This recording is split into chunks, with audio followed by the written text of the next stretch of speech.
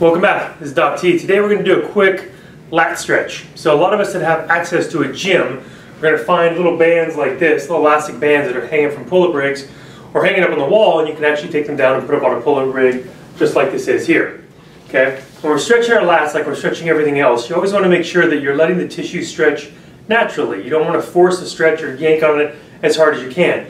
Connective tissue actually takes its own time to lengthen, or at least relax, which is really what we're after with stretching, is kind of your muscle to relax, not so much get longer per se.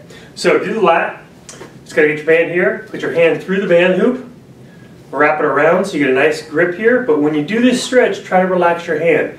Let this wrap around here hold you tight without having to grip on it as hard as you can. So from here we're just gonna walk ourselves back till we get a nice distance that's comfortable. Tummy again nice and tight, try to keep your back straight, don't arch your back when you do this stretch.